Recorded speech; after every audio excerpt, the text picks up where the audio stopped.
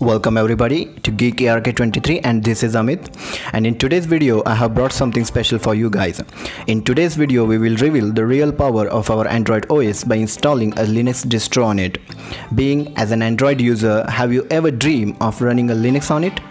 If not, and if you have the desire running the one, then you are at the right place. Our Android kernel is capable enough and has a Linux origin. Our Android kernel can handle and run any of Linux distros very comprehensively. So without wasting any more of our time, let's jump into it. To get things started, we have to install some of apps, as they are prerequisite for the getting Linux distro in action on our Android operating system. So the first app would be Termux. You will need this app on first priority. So get it installed. As you can see, I have already downloaded it, so I won't be downloading this again. After installation of the Termux, we will need another app called VNC Viewer. Just type as I do, VNC Viewer for Android. Just tap on the first, and as you can see, I have already downloaded it, so I will not download it again. Just get it installed. Now we will install the third app called Linux. This is very important app. This is the chroot environment on mobile, which lets us install Linux operating system on our Android system, as default Android doesn't let users to play with their internal functionality. But with the use of Termux and Linux application, we could easily install a Linux distro on our Android flavor. Now, assuming that you have installed all of them and are ready to be able to go ahead with this tutorial, let us open Linux first.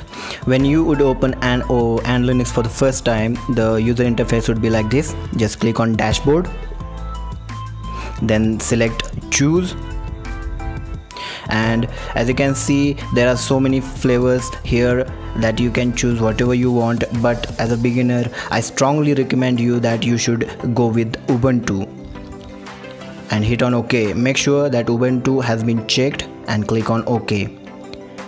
Then copy the command by just tapping on the copy button and press on launch.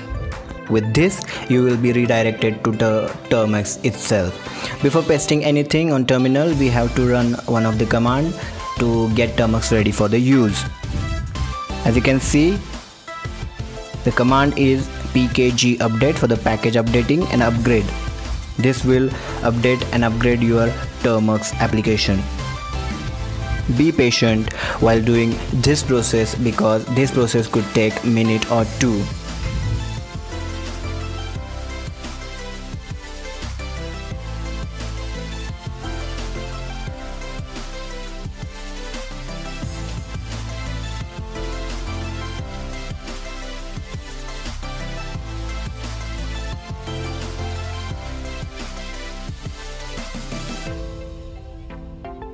To clear the mess on terminal, there is one command in Linux that we have to type: clear.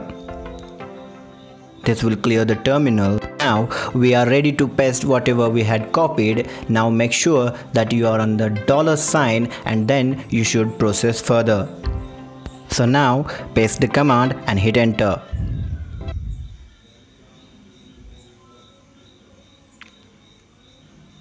This process will take a minute or two depending upon your internet speed. When the rootfs is downloaded, it will show something like this. You just have to copy and hit enter. As you can see, there is one command like start ubuntu sh. Just copy that command.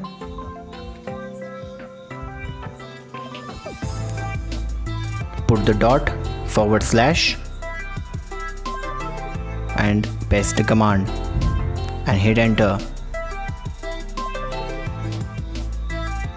Congratulations, with that we have installed the Ubuntu Linux on our Android system using Termux Emulator. But we are not done yet, as this has no graphical interface, so no fun using Linux on Android, right? Don't worry, for that case also, Linux has got us covered. What we have to do is just go back and open Linux and the tap on the desktop environment. After tapping, you should select Ubuntu, as in our case.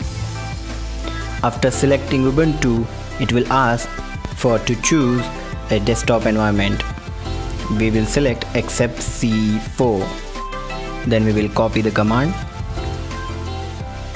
and hit on launch.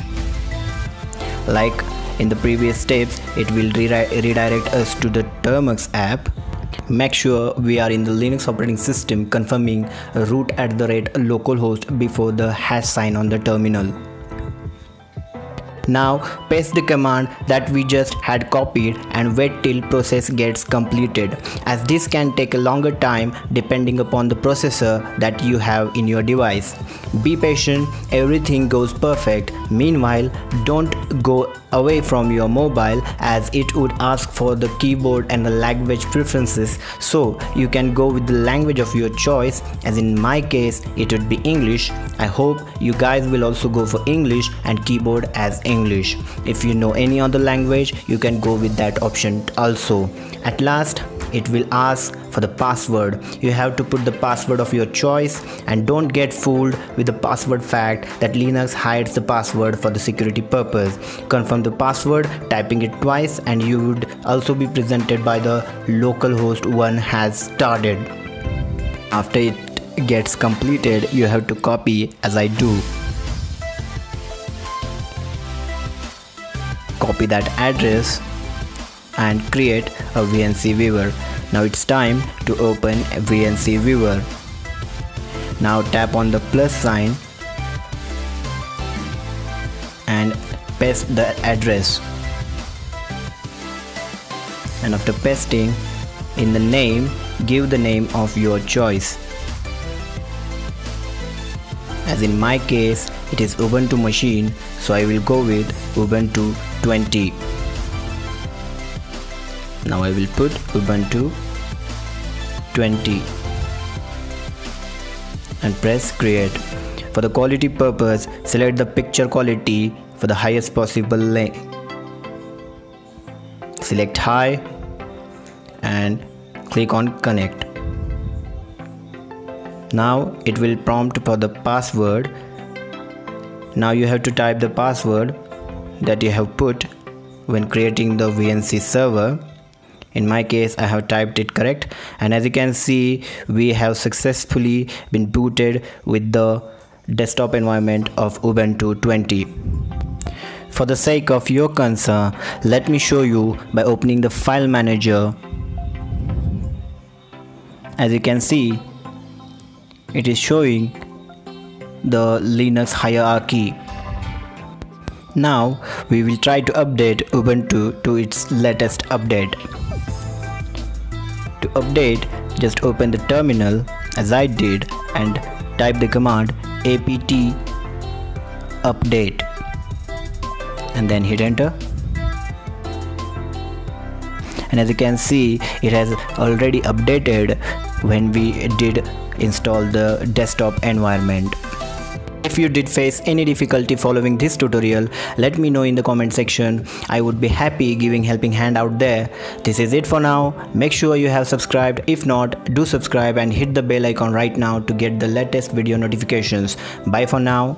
Peace out.